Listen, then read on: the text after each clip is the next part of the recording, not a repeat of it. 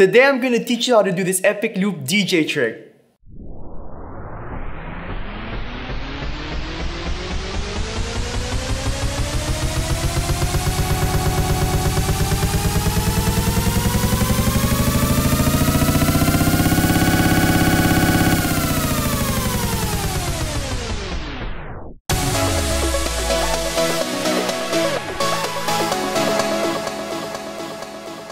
Now this DJ loop trick is pretty easy to do on any DJ equipment and software, and its application is pretty limitless.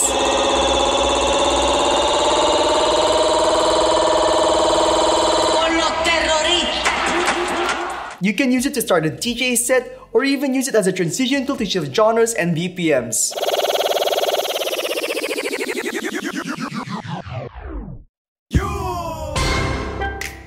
Now, before we get to the tutorial, let me just say that all the songs used in this video are available for download down below or right over here.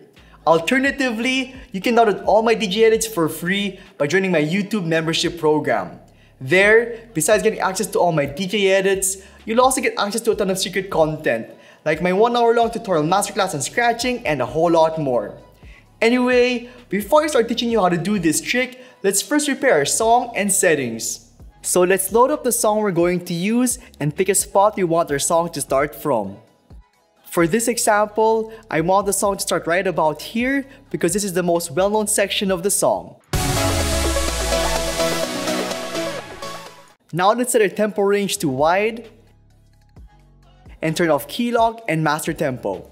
And now let's select our echo effect and set it straight to 1/4 and bring its dry/wet knob to the 9 o'clock position. Now here's how to get that vinyl break stopping effect on Rekordbox DJ and Serato. In Rekordbox DJ, go to Settings, then click Controller, then at the vinyl speed adjust section, bring the touch/break knobs of the X13 and 24 to the 3 o'clock position. And in Serato DJ, go to Settings, then at the DJ Preferences section, bring the stop time knob to the 12 o'clock position. Now with our track and settings set, let's now do this trick. So the first thing you want to do is set a loop at 1/4 at the section you want your song to start from.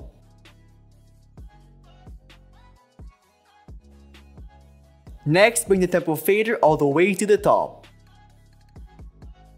Then activate your echo effect and play your song at the same time, and work on gradually bringing that tempo fader all the way to the bottom.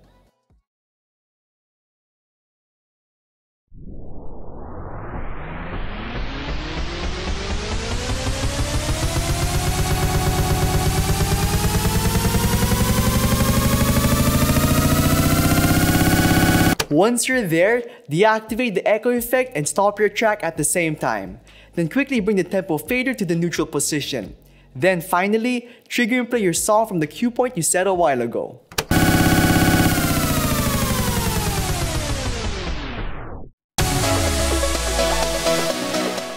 If you guys want to add more impact to this trick, I also suggest using a crash sound sample or sub-drop sample when you cue and play your song.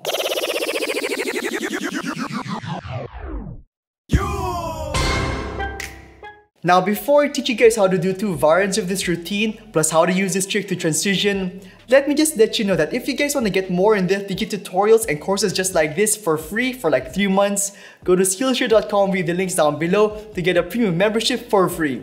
Now let's move on to implementing this DJ loop trick as a transition technique. So this technique is pretty simple but very effective when you want to shift through huge BPMs and change genres in an epic way.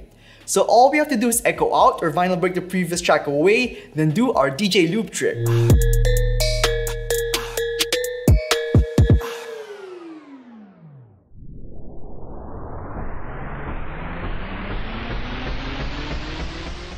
So the first version of this routine is to use a filter effect when you reach the bottom of the tempo fader to really drive in this climactic DJ trick.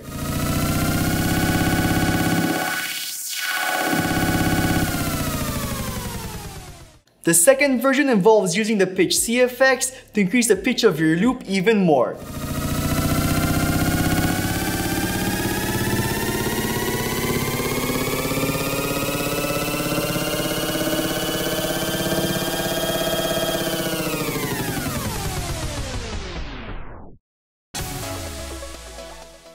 So to get the CFX setting on Rekordbox DJ, go to Settings, then at the Effect Panel section, select Beat Effects plus Sound Color Effects.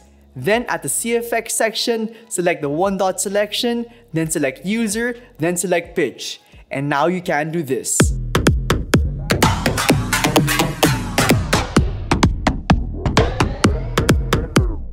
And that's it.